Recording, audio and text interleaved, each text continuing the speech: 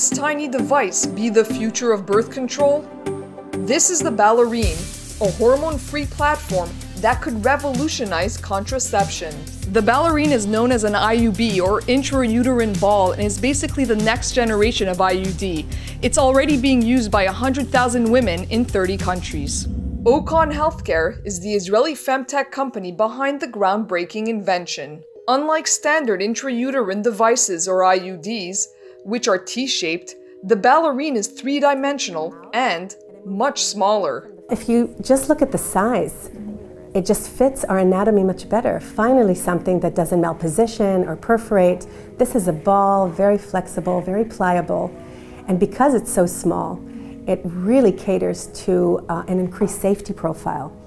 It's 99% effective in preventing pregnancies for a period of 5 years and can easily be removed at any time.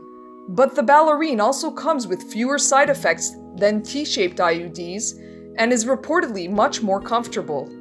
That's because it's made out of nitinol, a super elastic metal alloy that can be programmed to retain a certain shape. This compound has a memory shape that we provide a spherical shape to the device, which open up in the uterus, and on that frame we are placing the active ingredients. In fact, even OCON's CEO swears by it. I myself started using it 6 months ago.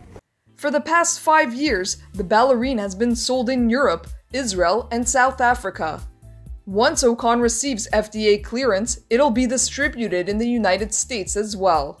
One Israeli doctor says that so far, his patients are very happy with the results. Actually, I have a very good experience because first, it's very easy to insert. It's even easier than the other IUDs. Last year, the global IUD market raked in $4 billion, according to the latest report by IMARC Group. But for some reason, their basic shape hasn't evolved in decades. There hasn't been any innovation for forever.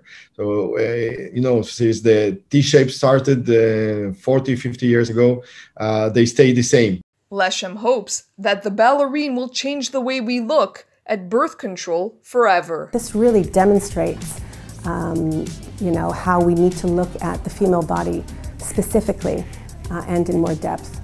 And I think we'll see a lot more technologies towards women in the next decade. From the central Israeli city of Modi'in, Maya Margit reporting for the Media Line.